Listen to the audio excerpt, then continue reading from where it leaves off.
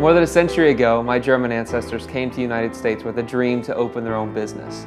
That business, the Seelbach Hotel, has gone on to host 8 sitting presidents, houses Kentucky's only 5-diamond restaurant, and even was mentioned in The Great Gatsby. It's with that same desire to create something great, a city where more people want to live and work and raise a family, that's led me to run for city council. Cut services, raise taxes, or find new ways to attract and retain more people to our city? Which sounds like the better long-term strategy to you? For Cincinnati to succeed, we need to stop having to focus on huge budget deficits. We need to help our city attract and retain more businesses, more young professionals, and more families, and more retirees. I've known Chris for over 10 years.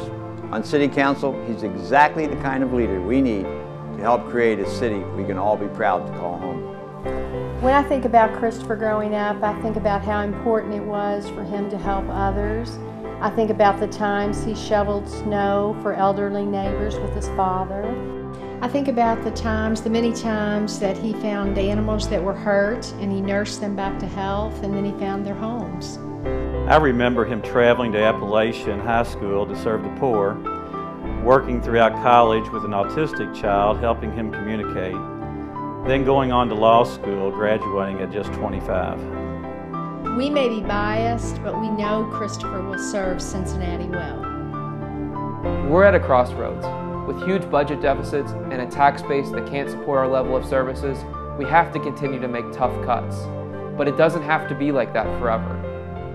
Our long-term focus should be on how Cincinnati can grow its economy. And we have all the assets. What we need is leadership. First, we need to strengthen our greatest assets, our neighborhoods and local business districts.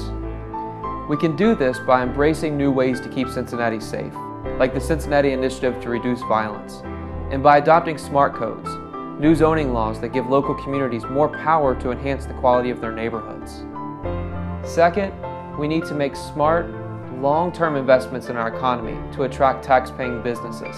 This includes upgrading our transportation system and promoting emerging industries like biotechnology and clean energy. Finally, we need to make sure Cincinnati is the kind of place people of all colors, faiths, and orientations want to live. The repeal of Article 12 is a great start, but there's more we can do. Cincinnati can and must attract and retain the best and brightest. That's why I'm running for City Council, and that's why I'm asking for your support. Chris is exactly what Cincinnati needs, but he can only win with your support. I'm asking you to make the most generous contribution you can. You can go to his website for more information or to contribute.